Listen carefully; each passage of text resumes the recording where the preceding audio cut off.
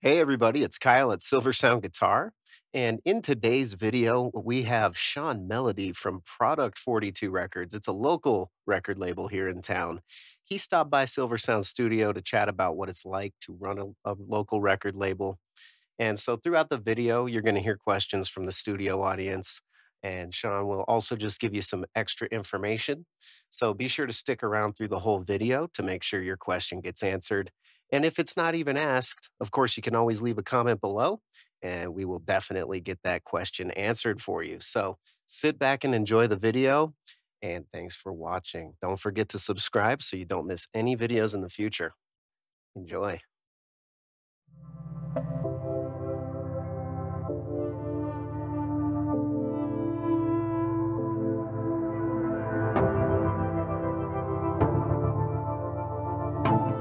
Thank you, Mark, and everyone here for having us out.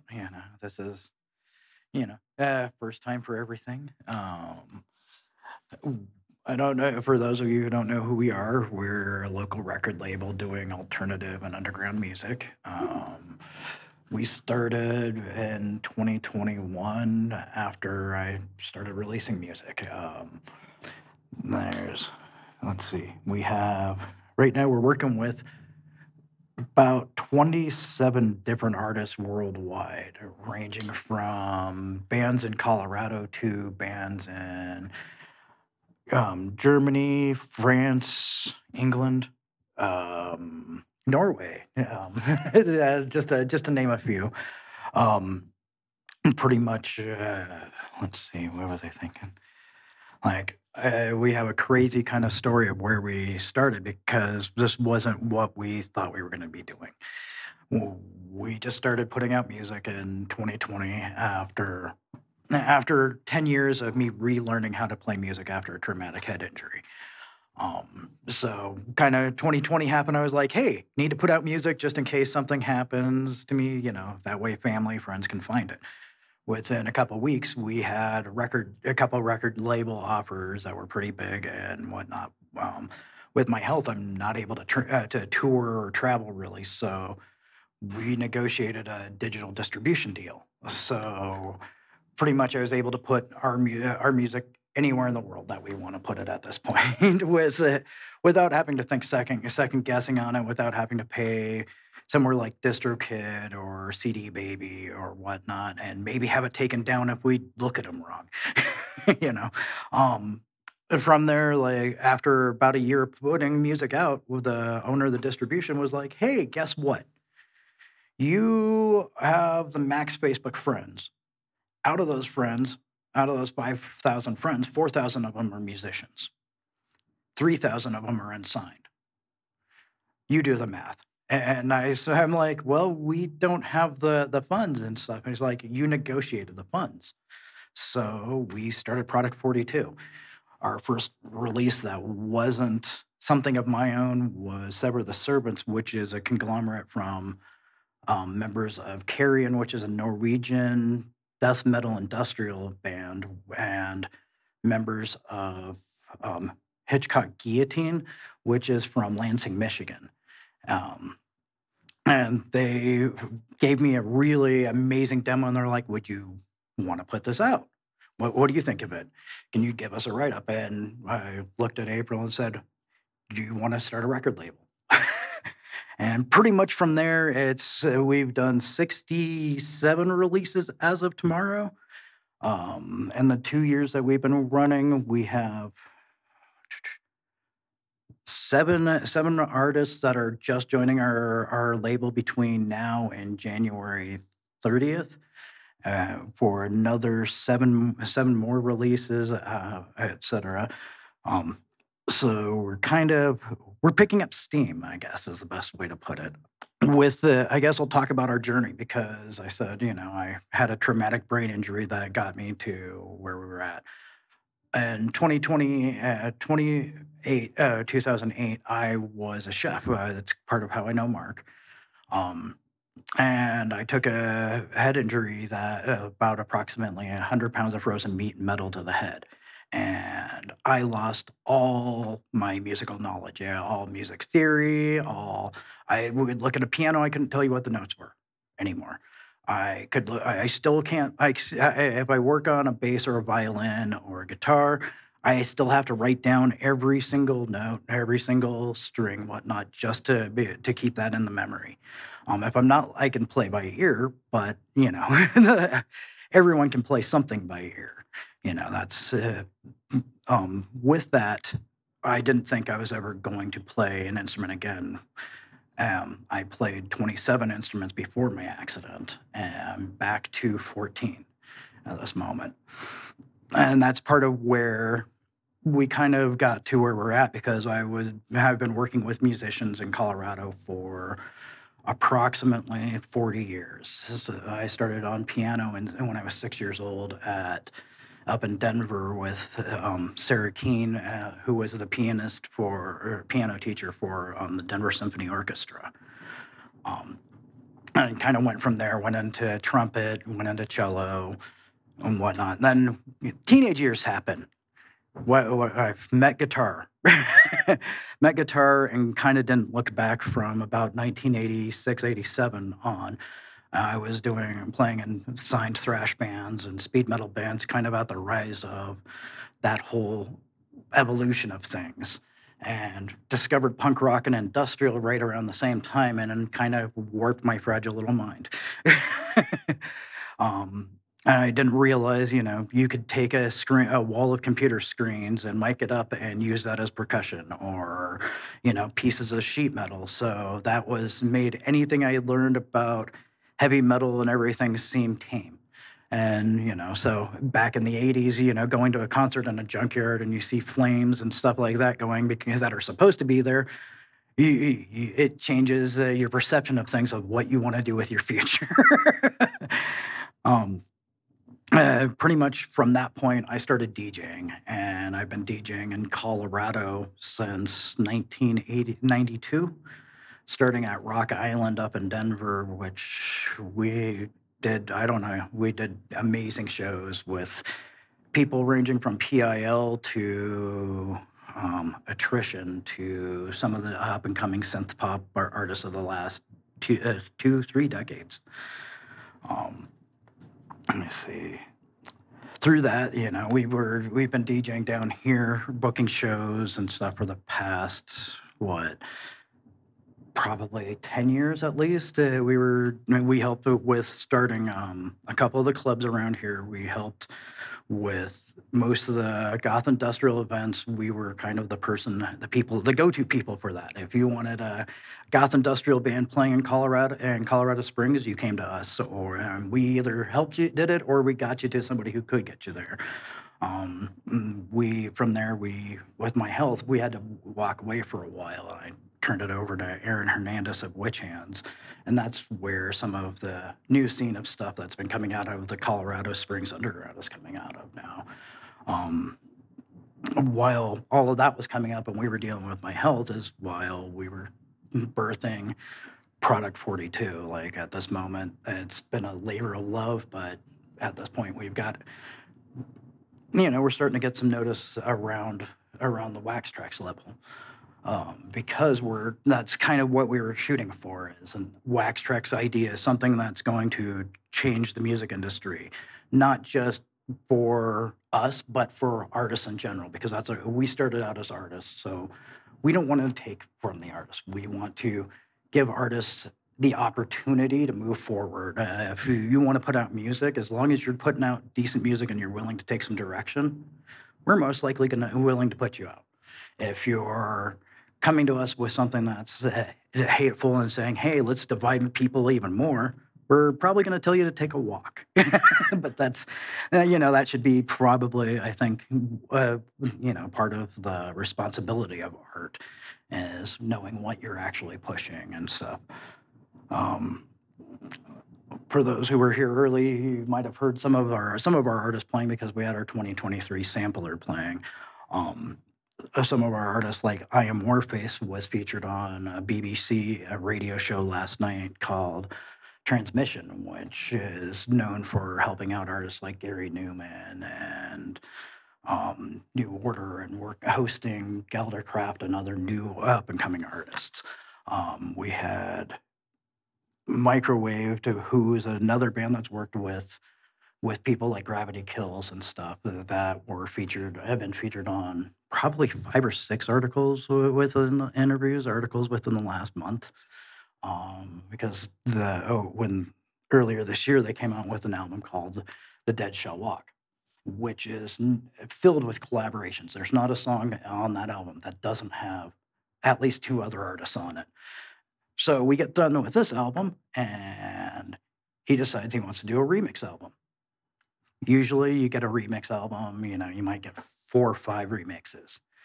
We got 33 total, and only one of them didn't make the cut. They were that good from across the industry, going from people you've never heard of who maybe did some of the best remixes I've ever heard in my life, to people that you've heard of if you're in the electronic music scene, ranging from people like Stephen Olaf. I'm trying to think who else, because there's so many that did that. At this point, we have an almost constant influx of music. So, I mean, that's one of the coolest things about running a record label is I never have to look for music. It's more like, what don't we want? I want to listen to today, kind of. Yeah. Can we ask questions? Yeah, you can feel free. That I'm starting to run out of ideas, so I'll answer any questions you want want to know.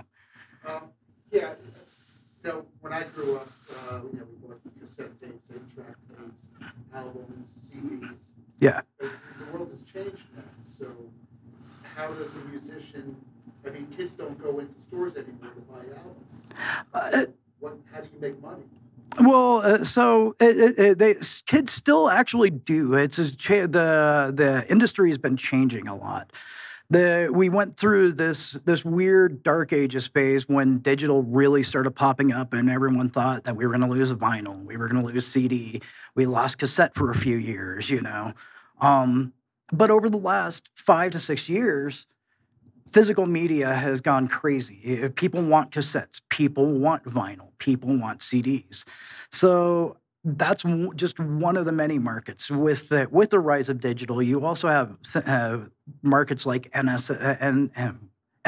I almost called NSSTs, which is one of our bands that's coming out.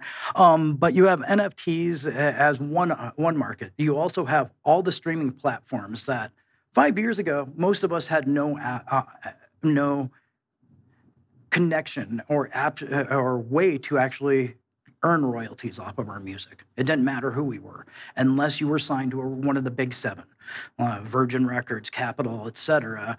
You didn't really know how to go about that. Now, all you have to do is go do a Google search, and you can get your music online. You can get your BMI and ASCAP for royalty fees. You can get your physical licensing, all of those, which is fully different than how we've looked at it as local musicians, as independent musicians for decades. Like most of it, as we've had to get somebody else to do that for us. Outside of that, we also have direct merchandising and print on demand, which is something that has broken down so many doors for artists, musicians, and labels. Because we can put up together a site that has CDs, records, T-shirts, stickers, all in one place. We don't have to carry inventory. You can say, "Hey, I want that CD, I want that record, I want that shirt," and instead of somebody holding it, as soon as you put that order in, they start printing them. So it cuts back on the cost that we have to put back to the consumer as well, because being in the day and age we're in, finances are tight for a lot of people, even if you're making $17, $18, $25 an hour. So if you're going to pay $20 an album, that album better be spectacular, and you better be able to get it the easiest way you want that album. So that means if you want to go into a store, it should be in a store. If you don't want to get up off your computer and you're like, I want that double album with it signed and everything, you should be able to go, okay, product42.com. Oh, here's their Bandcamp. This is where I can find their physical store. Boom. And order it, and then order that and realize that it's being printed right for you. So that's something that we have never had access to, which is just some of the amazing new jumps in technology that we have. Anything else? How does how your musicians that you have or people that you represent? Yeah. How do people find them? I do a lot of online marketing with social media. As I said, I started a lot of this through Facebook. I've had a pretty huge Facebook presence for a couple decades because of doing local promotion and marketing. So I network with DJs all over the world. Every release we have gets dropped to at least 100 DJs worldwide. So whether they're going to play goth, whether they're going to play metal, whether they're going to play hip hop, it doesn't really matter. If you're on our DJ list, you're going to get a copy of the album, and you can decide whether you want to play it. So that's just one of our folds. The other thing is we use every medium that we can, whether it's making reels, whether it's making videos on YouTube, whether it's going out and doing shows and promoting it, opening up for other bands. Actually, we're right on the year mark of me opening up for a band, Alice, that we brought out here that ended up doing the title track for our Club Q benefit after that, just because of doing that. So you get a lot of word of mouth. You still have a lot of what we grew up with if you were in the 70s, 80s, 90s of the word of mouth. But now it's just bigger. You have a wider market that you can talk to. Like you can literally pick up your phone and talk to somebody in China, in Israel, in Australia, in Africa. And for all you know, those people could be your next fans. Like, that's kind of how we've gotten some of our newest artists. It's like, they're like, we heard this band on Tencent. How do you feel about doing a release with a South American artist? And we ended up with a South American artist after that. So, you know, we have all kinds of different ways at this moment. If you can't find a way to reach an audience, you're not trying hard enough, is pretty much where I'm at nowadays. Anything else? How do you guys deal with distribution for your artists? So, as I said, we worked out a digital distribution deal with one of the big European companies that, kind of like The Orchard and similar, that do your all-in-one aggregation. Instead of like CD Baby or DistroKid, where you pay X amount and you can only put up so many releases and whatnot. If you bring it to me and say, hey, we want this up on Friday, as long as it passes April my QC, we're going to put it up on our distribution, and then it'll be 5 to 7 days before it's up. And that's really about it. But that'll be worldwide. That'll be on satellite streaming. That'll be on regular streaming services, all the big ones like Amazon, Spotify, Pandora. But I'm trying to think. Because there's 70 plus main channels that we distribute to in 200 plus countries.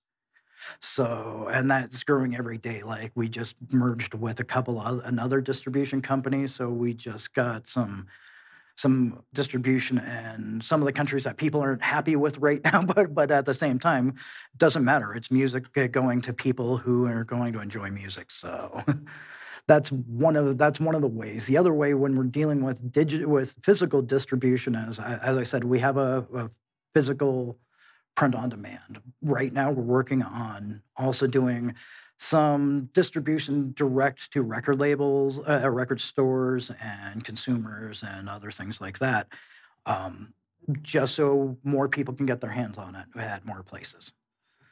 So, but we do deal with full aggregation on that too. So, like, if say you release music through us and somebody's like, hey, I really like this, I'm going to put it in a reel, you're going to get a royalty for that, because we've set up content ID, which is something a lot of places don't do, and we don't talk about. Content ID is part of the next big thing in streaming.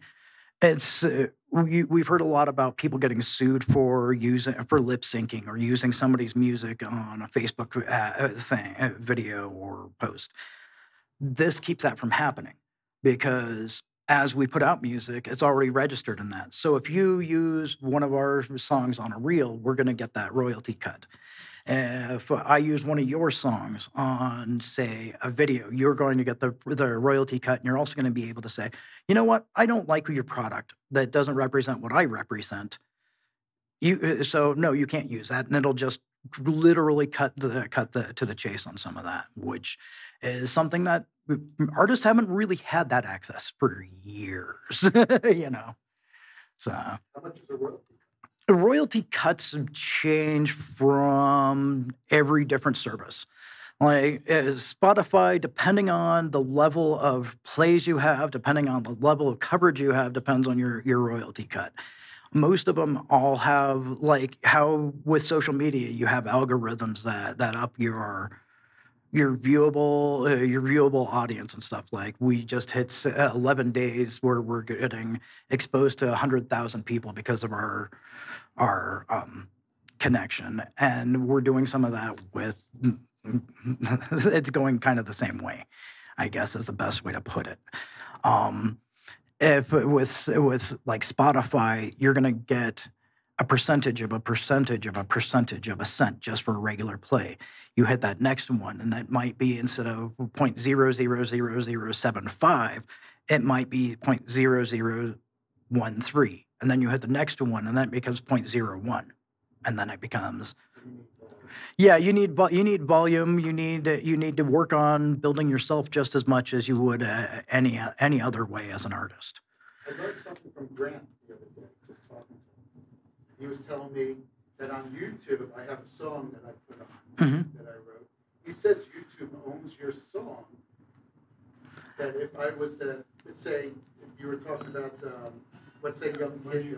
When you agree to terms of service for posting.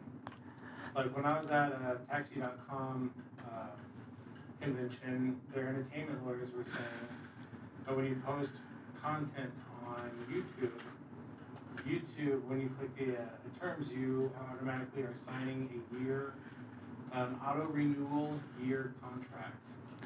They're with most services, you have something like that. They don't own the content; they own the rights to use the content. So if you put that song up on YouTube, YouTube can choose to put that in any one of their commercials, and you don't have a choice on it. And that's kind of more where that's at. But if they do that, they also have to let you know, and they also have to pay you. So there's it's always good with any digital service, whether it's a plugin for an instrument, whether it's a VST, whether it's a streaming service, to look at that fine print, because you never know. Like Facebook almost got away with taking the rights of everyone's art. What was it, 10 years ago?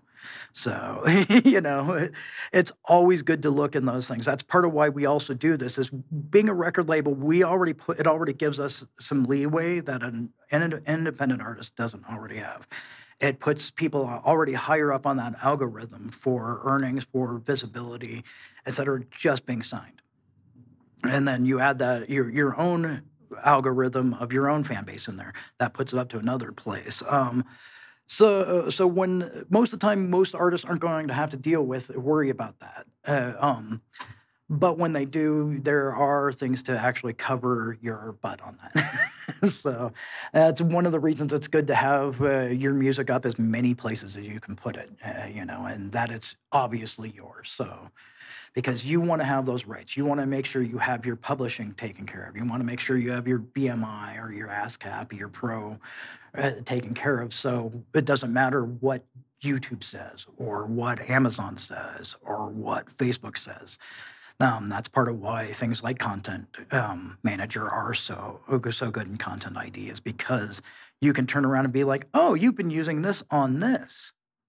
So that means if I can't get something back from you, I'm going to go to my manager or my label head or rep, whatnot, and have them get on your case, because probably 3 times a week I'm dealing with Spotify just being like, hey, you gave our artist songs to another artist.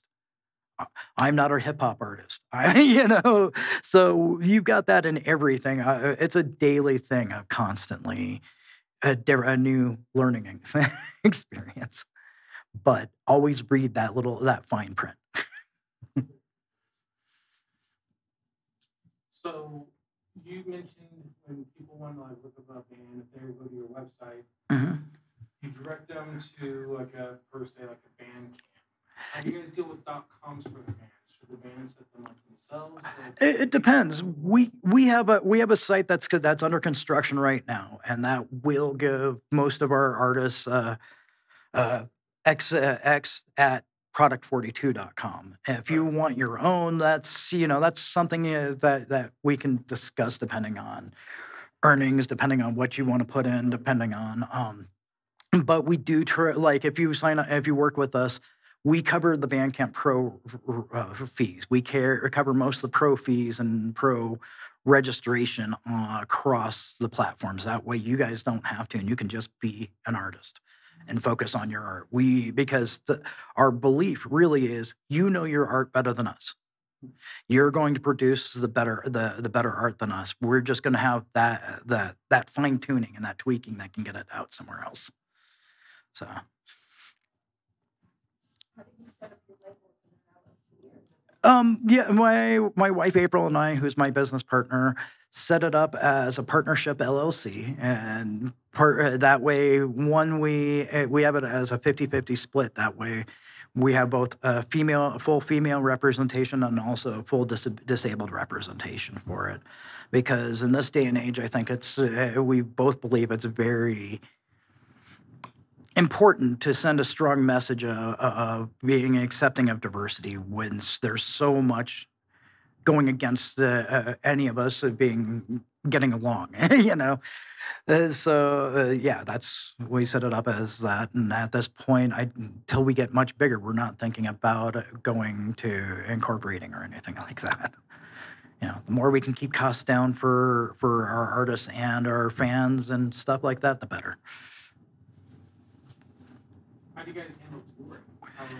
We're learning that right now, actually. We have some artists that are coming that we're working on setting up for our first tours in 2024. We're hopefully getting I Am Warface over. We're looking at getting Brides over from Norway, where they might possibly also do some carrion sets and Sever the Servant sets. And then right now what we're doing is we're working on finding finding tour managers who will work specifically for us and our artists. So at the end of the day, we can be like, hey, this is our bus, this is our manager. They're going to make sure you get to every place that you need to go, because enough of us spent time in station wagons or compact cars with the whole backseat filled with synths and amps and guitars. Why? Most of us, some of us were in more debt when we came back than when we started, and that's not how touring should be. And this day and age, we have all the access to everything we need to get anywhere in the world for relatively cheap. We have access to get our music everywhere, our art everywhere. So there's no reason that we should have to make it such a tooth-pulling grind to get from point A to point B with touring. So at this moment, we're also working on a media side. We're called Product 42 Music and Media, because we also have graphic services and video services.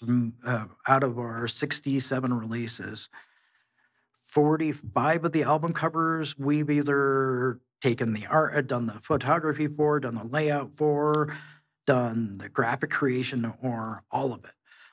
We do a lot of most of our mixing is done in-house, either by us or one of our other artists, because kind of we're going with that, that belief that the more you network, the more you work with other people, the more it's just going to help build you farther. So that's really kind of where we look at everything. If we can remix another artist, we're going to probably trade them. Hey, you do this remix, I'll do a remix for you. You do this, well, and that's a lot of the music industry. If you don't whoever hasn't understood that is missing out on the biggest secret of the music industry is networking. And we're in a cool industry, so You can't be like, "Oh, I've gotta deal with those musicians again. Oh." But when you're like, "Wait, I am those musicians. Oh, wait." So, you're dealing with the coolest people and the coolest atmospheres 90% of the time. So, you've gotta start looking at how to network that even bigger. How to, you might be like, "Hey, this person's not working well in my group, but I know of a better group for them." And that might end up leading you to finding the guitarist or singer that just pushes your band over the top, or the person that you click with musically for the rest of your life. It can also lead to things like getting a record label, or getting signed, or you know or yeah, like so one of our bands, I Am Warface. I keep talking about them because they are so right there, and ready to go. They just got a few months ago got the drummer from Placebo out of one of those issues. Though their old drummer couldn't show up for a gig, and they were all like, "Well, we don't really want to cancel on this. It's been booked. It's be a big thing, and had Rolling Stone UK there and other things." And they talked to a guy, and he's like, "Well, hey, I'll find you a drummer." Next day, it was Steve Hewitt from Placebo, and he's now the new drummer for I Am Warface and helping re-record and rewrite the album. That's what we're waiting on for their second album. So, you've got really cool stuff going on all levels. Like, yeah, so networking shouldn't be a bad word. It should be people's Bible when it comes to artistic endeavors in general. So I'll ask the question, Sean. You ready? So as somebody who owns a music label, how do you make money? Other means. No. We break even right on and off right now because we're in our first fledgling years. It's a little tight, but we make money off of from our royalty rates, from our streaming rates, from membership and VIP rates, because through Bandcamp, and other services, you can do membership rates like Patreon or whatnot. So we make nibbles all over that side of things. We're working on the sync side of things, where working with TV, film, and video game industry, which is more where you're going to make more money than you are off of sales. Realistically, you can make, if you get, say, a video game song and, say, a Blizzard video game, that can literally make more than a million sales right there off of it for you. And then you're going to have that snowball effect afterwards, and that's kind of where we're working on things at this moment. Is any way we can diversify to bring in music? Expand on what sync license is, because we may have some people that don't know what that is. Yes, I can. So for those not familiar, sync licensing has to do with licensing out your music, your art, whatnot, to film, music, to any other professional industry that could use it in a way to market their music or their art or their movie, whatever they're working on. With that, when you do that, do a sync license, say you sold 30 seconds of a song to Netflix. Every time that 30 seconds plays on Netflix, you get a royalty for that. But you also get paid up front for that. So you're going to continue getting residual income off of things like sync licensing. Not getting your songs in movies, getting your songs in commercials, getting them in video games, especially. Video games are ridiculous because a video game can sell 24 million copies the day it comes out, and then play your song 24 million times a day, over and over and over again. When you think about that, it starts making sense on why some artists try to get their stuff in movies. Why people, like, you'll hear people say, "Oh, Dead Kennedys sold out because this song was in this Nike commercial." Well, Jello Biafra isn't eating Jello at this point. if you catch my drift on that, things like Black Sabbath being in commercials. We all have seen how Ozzy and Tony Iommi live and stuff, you know. So sync license is one of those big ways to make money in this day and age. And you can sync license, Mark was asking, you can sync license anything. If an industry wants to use your music to come out on stage and like have somebody come out on stage just to do a talk to kids, it can be sync licensed. Like for schools, music has been sync licensed from friends of mine. For the Air Force Academy, it will sync license the music from you. Different museums and different places like that will, as well as the film industry. Like if you're just looking at one side of it, you're really limiting yourself, because in this day and age of technology and music, you have a full spectrum of what you can reach. If you say something's off the table, that's you putting it off the table, because there's no reason you cannot find the knowledge out there in this day and age, or somebody who can do it for you or might want to work with you that way. I mean, collaboration, I keep going back to networking and collaboration, but that goes back to that. Like, if you can't do it, somebody else can and probably wants to work with you. Do you have connection with the music industry? I'm sorry, the movie industry? We do. We are running a little bit slower with that because there's some changes in the industry going on right now. I don't know how many of you have followed the strike, but also the strike is a big one right now. Well, it's over, but they just signed the agreement this past week. So nobody really has been back to work on that side of things. Some people have been, if they've been crossing picket lines, but at X, Y, and Z, a lot of the industry hasn't been coming to us saying, "Hey, we need this score, we need this song, or can we buy this?" Because look, Dune was supposed to come out last month, and it's not coming out until what is it, February now? Other movies aren't even coming out until June, July, September of next year. So that kind of messed with things. But also, if you've been following what's been going on with the Song Trader and Bandcamp and stuff like that, with that going through and the changes going on, that kind of changes the dynamic for people like Blue Buddha, who are sync license agencies that deal directly with your music supervisors at Netflix, at Hulu, whatnot.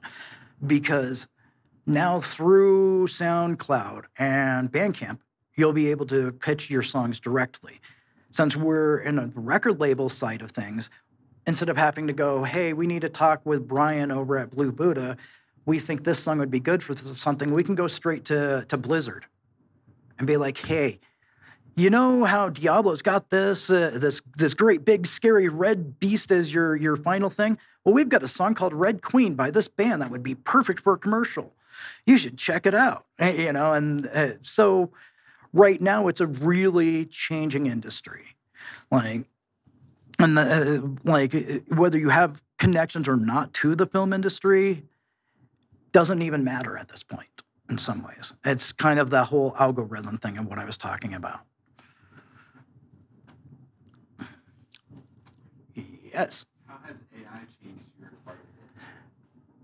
Honestly, AI has not touched my side of the industry much. I see a lot of people who might have held off on albums for 1 to 5 years because of either not being able to afford album art or not knowing what to do. There's a lot of AI album cover creation. There was one of the album covers that I've worked on. Actually, the main art started out as AI art, and then I manipulated the hell out of it. And but we haven't really been seeing a lot of it in the music side. We'll see some. Or we haven't directly. I've seen some assistant AI for arpeggiators and stuff to make them, instead of just being the same 4 notes, start going, "Okay, well, this is how the rest of your song is going, so we're going to take that key change and we'll work that into your arpeggio without you doing more than holding down the 4 keys," which I didn't understand arpeggiators until like the last 4 years, so which is kind of funny. So anything else? Anyone? Ferris Bueller? How about recording? Recording. Well, that is something we are just starting to really re-look into, because we have a recording studio in the place that we run everything out of. We run our media site, which includes Lego City and Lego Channel, and then we on the other side of that same studio that same basement has a full recording studio with synths, guitars, via mics, all the plugins. So we do that. If say you already have somebody you work with that you like say Silversound Guitar or something like that, you want to record here and release it through us, we're not going to say no. If we can help you out, we will help you out. But most of the time, we don't like to put our fingers in too much, because we don't want to take too much of the pie.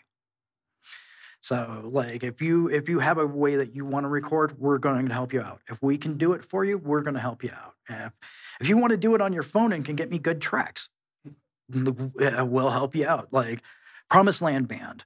If you've actually listened to that album, it's straightforward hip hop from Canada, but most of that album was recorded on a phone in a car, and it sounds as crispy as any Dr. Dre album. So that's kind of where how we handle recording, because as I've been saying over and over again, the industry is changing and has changed so much so that things that I wanted to do 20 years ago are possible without me leaving my room. Like, and I don't need more than a computer or a phone and a guitar. I mean, I have a lot more, but I don't need, And if you've ever messed with a DAW and you understand anything about MIDI and MIDI sequencing and quantizing, you realize that you can make a VST, a virtual synth, sound like a bowed instrument if you want to, just with the changing thing, little bits like the attack, the delay, the decay, whatnot. So some of my best work has been after a seizure on the floor with an iPad going, let's see, I like this sound right here. 1, 2, 3, 4. 1, 2, 3.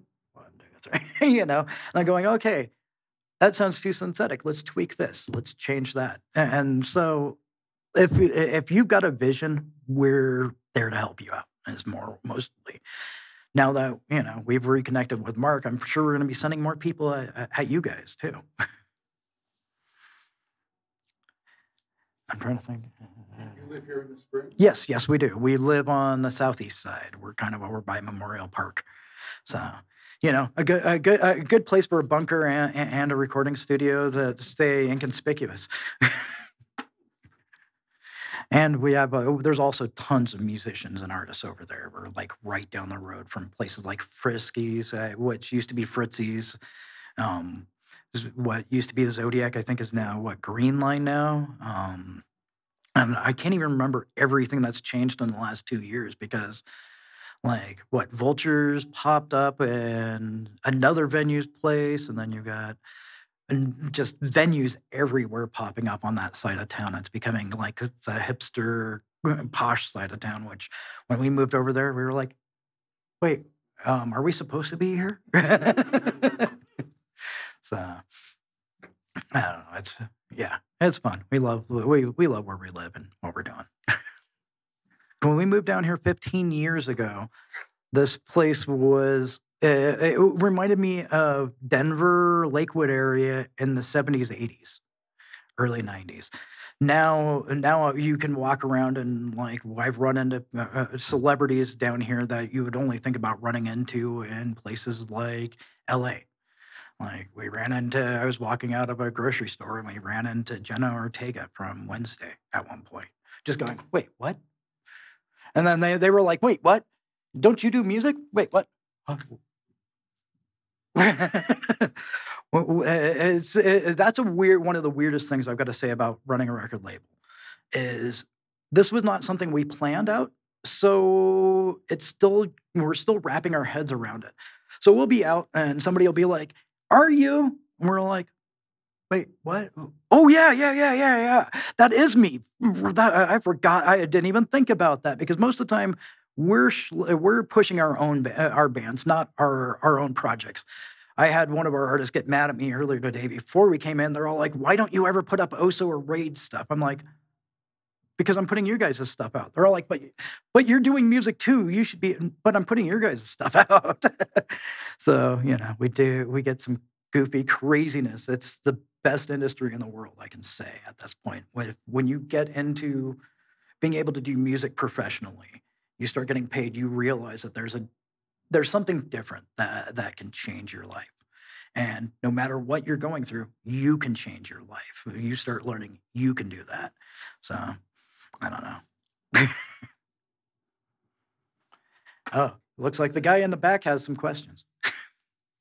What's it like competing in other record labels? Honestly, we don't. So we've taken a different approach. A lot of record labels, independent labels, are genre specific. Some of our friends, some of the bands that labels that we brought up, like Wax Trax, were pretty much an electronic industrial label. Cleopatra does mainly goth rock. You've got Metal Blast that does metal. We're kind of going the opposite way because we like music, not just one style of music, not just this little window of music. We like music.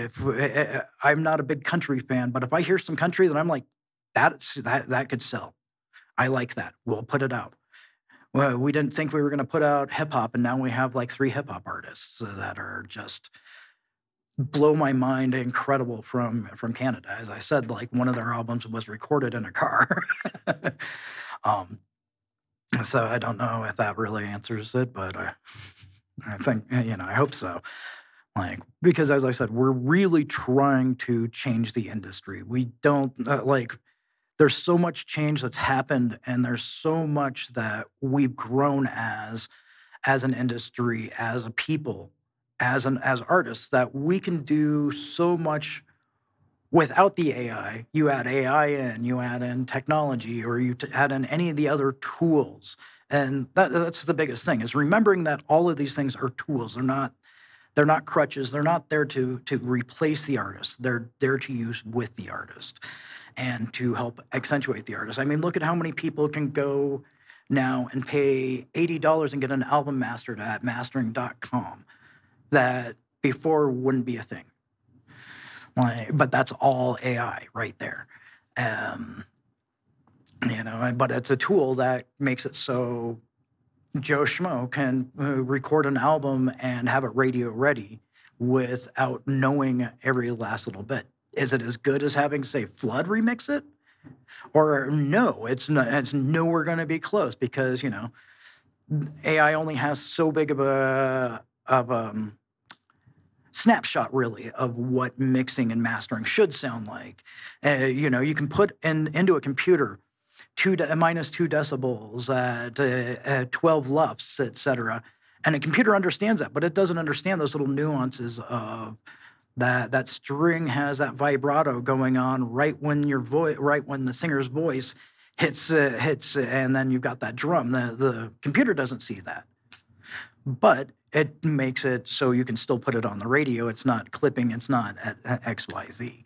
So, I mean, that's one of those amazing things that's going on right now with music. Awesome. Thanks so much, Sean. Thank you. Thank you guys for having us. This was an amazing first experience for me. First time for everything.